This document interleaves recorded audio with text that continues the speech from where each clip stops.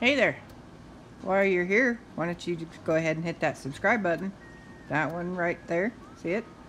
Yeah, hit it. Do it. So far we've been actually pretty lucky here in Indiana. We haven't had much snow. Not to say that this is much snow.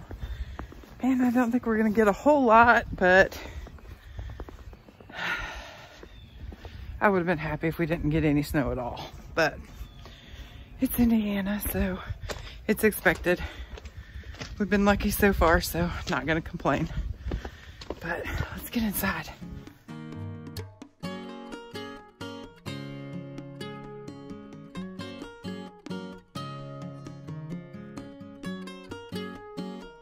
I wanted to show you the major upgrade that we got on our homestead.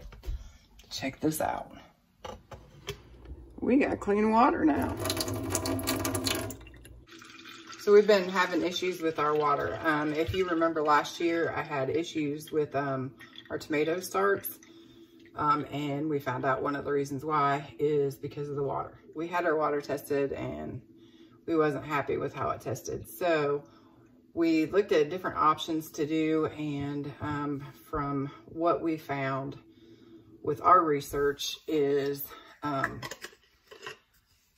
the reverse osmosis system was the best in taking out pretty much.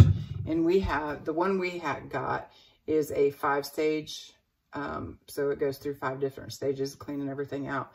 And that also includes pesticides and herbicides and things like that. So we will not be having problems with our water anymore.